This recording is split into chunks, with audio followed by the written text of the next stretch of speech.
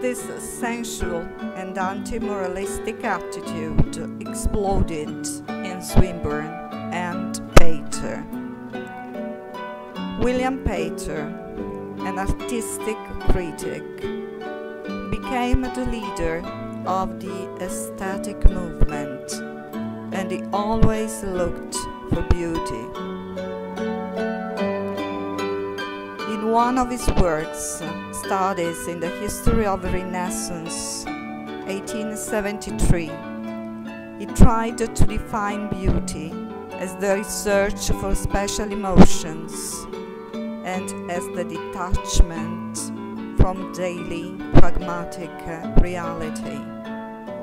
The emotions are momentary and immediate, but the purpose of life is to burn always with his art gem-like flame and to maintain this ecstasy.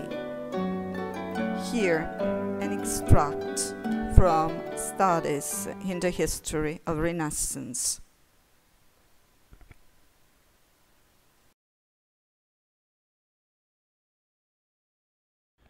Here's a passage from Walter Pater from his book, The Renaissance. It's from the section, the very last section, the conclusion. We are all under the sentence of death, but with a sort of indefinite reprieve. We have an interval, and then our place knows us no more. Some spend this interval in listlessness, some in high passions. The wisest, at least among the children of this world, in art and song. For our one chance lies in expanding that interval, in getting as many pulsations as possible into the given time.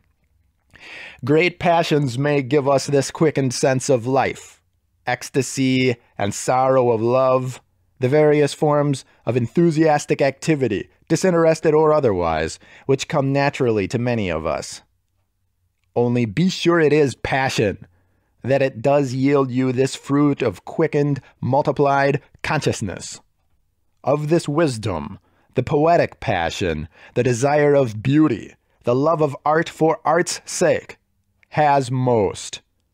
For art comes to you proposing frankly to give nothing but the highest quality to your moments as they pass, and simply for those moments' sake.